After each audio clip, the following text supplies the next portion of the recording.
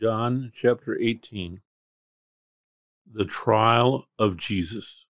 When Jesus had spoken these words, he went out with his disciples across the brook Kidron, where there was a garden, which he and his disciples entered.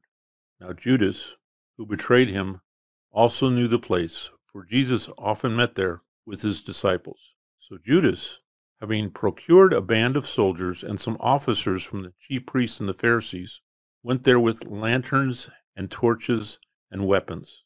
Then Jesus, knowing all that would happen to him, came forward and said to them, "Whom do you seek?" They answered him, "Jesus of Nazareth." Jesus said to them, "I am he." Judas, who betrayed him, was standing with them. When Jesus said to them, "I am he," they drew back and fell to the ground. So he asked them again, "Whom do you seek?"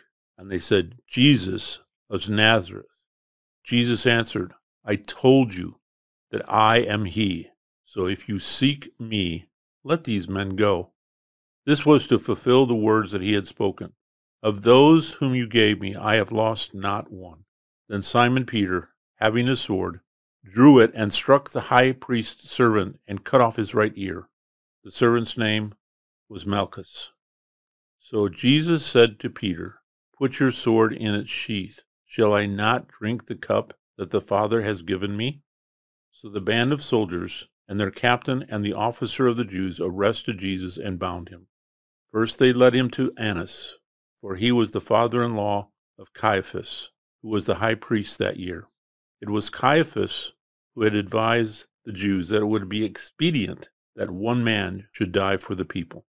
Simon Peter followed Jesus, and so did another disciple. Since that disciple was known to the high priest, he entered with Jesus into the courtyard of the high priest. But Peter stood outside at the door. So the other disciple, who was known to the high priest, went out and spoke to the servant girl who kept watch at the door, and brought Peter in. The servant girl at the door said to Peter, "You also are not one of this man's disciples, are you?" He said, "I am not."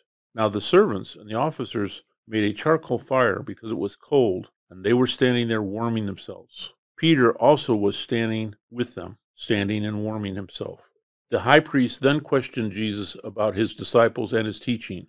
Jesus answered him, "I have spoken openly to the world. I have always taught in synagogues and in the temple, where all Jews come together. I have said nothing in secret. Why do you ask me? Ask those who have heard me what I said to them. They know what I said." When he had said these things, one of the officers standing by struck Jesus with his hand, saying, "Is that how you answer the high priest?" Jesus answered him, "If what I said is wrong, bear witness about the wrong. But if what I said is right, why do you strike me?" Annas then sent him bound to Caiaphas, the high priest. Now Simon Peter was standing and warming himself. So they said to him, "You also are not one of his disciples, are you?" He denied it and said, "I am not." One of the servants of the high priest, a relative of the man whose ear Peter had cut off, asked, "Did I not see you in the garden with him?"